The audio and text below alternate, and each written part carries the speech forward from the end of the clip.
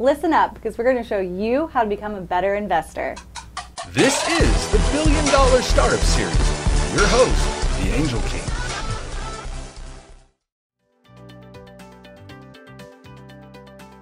So there are 5 that I absolutely love for varying reasons, but you've got to get started with these to get a better sense of what the experts are talking about in angel investing and venture capital.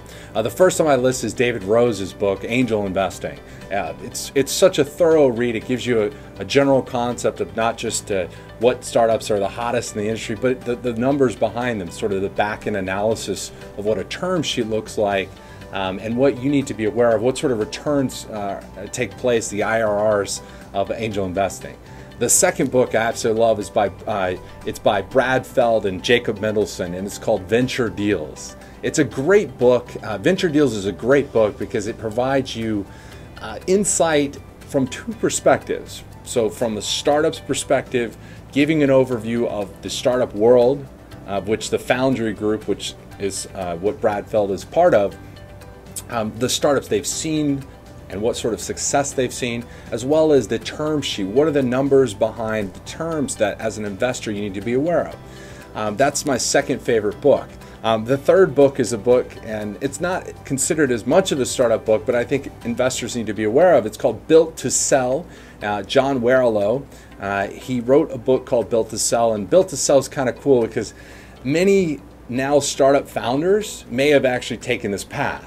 In the book, he details how a typical service-based company became a product and was then able to sell a product and then sell the company itself. And Built to Sell should be the foundation of any venture capitalist reading list.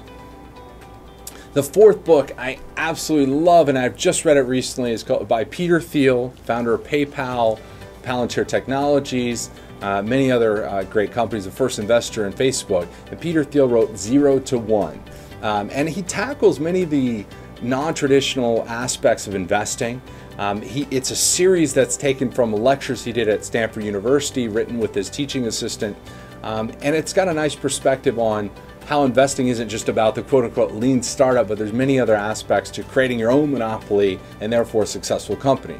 And the fifth, of course, on my list is our own Kings Over Aces, which I wrote. And part of the reason I wrote the book was that I felt like there was not this nuanced version of the tremendously analytic side on one hand of startups, term sheet, numbers, data analytics, and it's sort of where was the middle ground where you could not just learn as an investor what companies to look out for, but also some of the numbers too. So all 5 of those books, David Rose, Brad Feld, John Warrillow with Built to Sell, all the way to our own 0 to 1 are good foundations. And I think education reading is important.